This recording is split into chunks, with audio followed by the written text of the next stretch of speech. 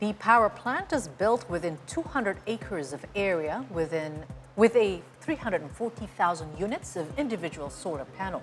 The power plant is able to generate 192 megawatts of electricity, but the government plans to increase the power plant's capacity gradually. The solar plant will help reduce 214,000 tons of CO2 per year. With the existing water power plant in Cirata water dam, the maximum potential of the floating power plant, solar power plant is 1,000 megawatt. The project started in 2021 and cost around 1.7 trillion rupiahs. Industries and residents around Purwakarta will be the first ones who will gain the electricity source from the solar power plant. The power plant is a result of a collaboration between the National Electricity Company and Masdar, an energy company from United Arab Emirates. Currently, Indonesia has a renewable energy mix of 12%. The government aims that 23% of the country's power grid will be composed of sustainable energy by 2025.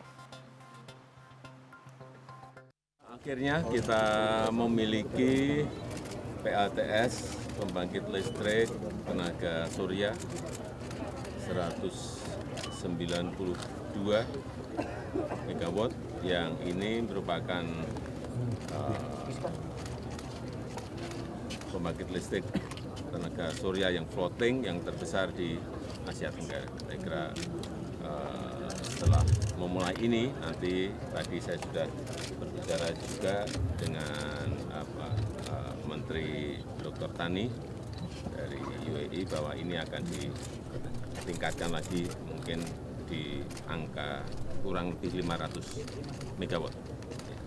Dan kita harapkan akan semakin banyak energi baru terbarukan yang dibangun di negara kita, Indonesia, baik itu tenaga surya, hidropower, kemudian geothermal, kemudian tenaga angin. Saya kira kalau terus secara konsisten kita laksanakan seperti ini akan sangat baik. 23%, tetapi memang tidak mudah karena kemarin ada COVID, sehingga mengejar angka itu.